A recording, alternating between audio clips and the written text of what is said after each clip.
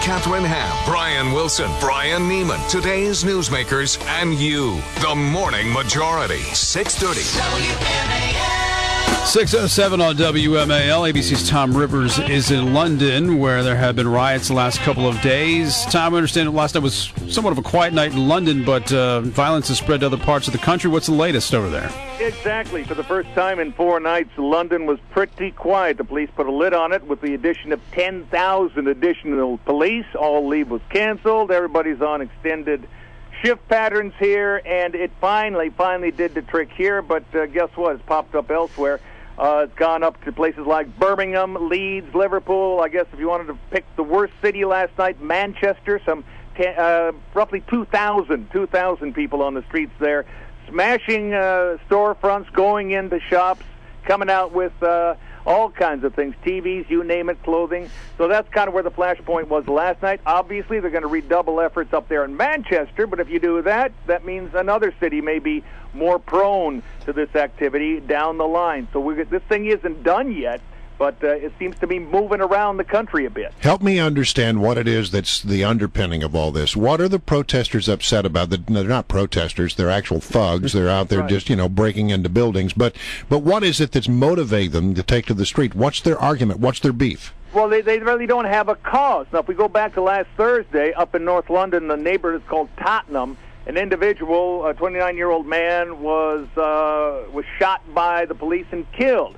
Now, an independent police commission report has just come out saying that the man did not fire at the police. That will further anger the locals in that community.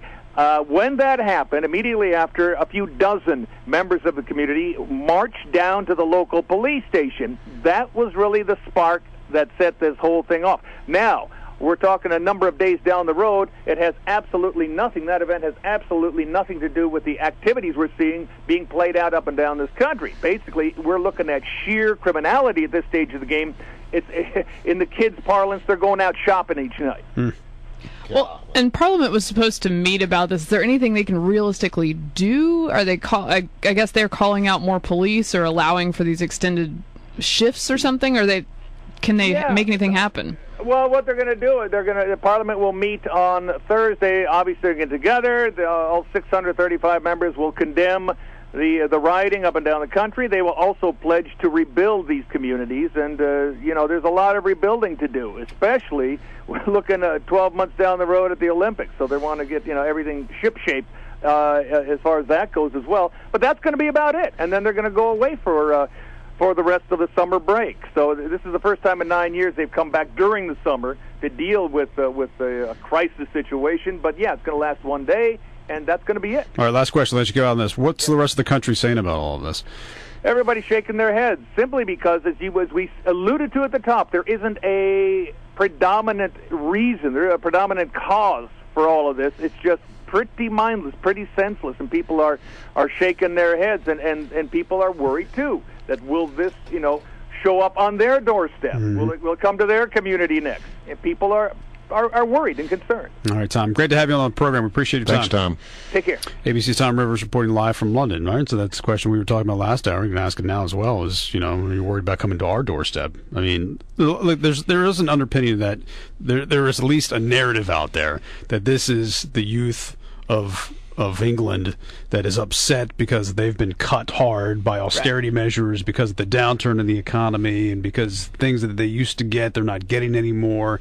And this is their way of saying, hey, we're going to get ours because everybody else is getting theirs and we've been cut. And this is the reason why they're really on the street. And that the shooting of this kid or this young person in Tottenham was just the start, but it really has this bigger welfare narrative behind it.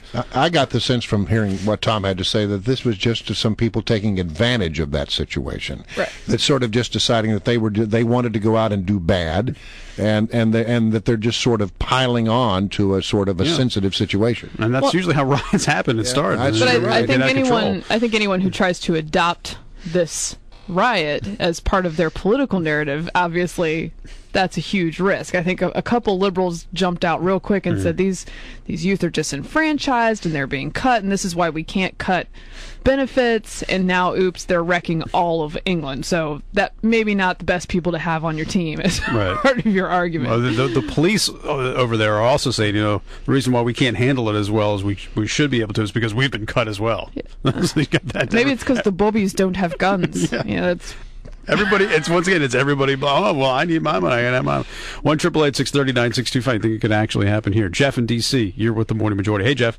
Hey, good morning. Morning. You had asked if this could ever happen in this country, but you missed the train. It already has. Last spring in Madison, Wisconsin, during Katrina, during L.A., Philadelphia, where the mayor just declared a curfew at 9 o'clock. Right. It's been happening. It's just when liberals do it, it's called protesting. When conservatives do it, it's called mobs. Yeah. Well, it hasn't been to this extent, though. Yes, it has. It's just the news doesn't report it. Most major news outlets don't consider Wisconsin part of the states. It's just flyover country. Well, I don't remember seeing burning buildings in Wisconsin. There was violence. There was definitely violence and destruction. Difference in how things are reported when it's conservatives versus liberals. That is true. I don't think we've seen it to the extent. I mean, of course, if you count the L.A. riots, but that's quite a bit ago now. Yeah, I mean, there was definitely violence in Wisconsin, and there was destruction, and there was vandalism for sure. And we saw in Katrina there were a lot of problems as well, but. If it happens here in the next couple of months or, by the end of the year or whatever, and the narrative is because you've cut so much from the budget and, people don't have as much assistance from the government anymore, trust me, that will be a big story. That will be on the news every single night, no matter where it happens in this country, if it's Wisconsin or if it's in, Philadelphia or Washington or New York City. One thing that would be different, of course, in this country is that we heard these stories about how in the streets of London, shopkeepers were defending customers with rolling pins. Yeah. Yes. In this country, there won't be no rolling pins. That would look different. It will look a little different. That would get ugly, too. Michael and Olney, you're with the Morning Majority. Hey, Michael. Yeah, what's happening in England will happen in the United States unless we stop these ultra-liberal promises that cannot be kept by a socialist agenda. This is the result of failed promises, of promising people all these goodies. Mm-hmm. That's the lure of liberalism, but it always fails. And when it fails, people act like babies. They took away my candy bar. They took away my book. They took away my benefits. This is the result of liberal policies. This is what's going to happen here unless we defeat the president in 2012. All right. Thank you, Michael. All I can say, because that's the truth. All right. We appreciate the phone call. 1-888-630-9625.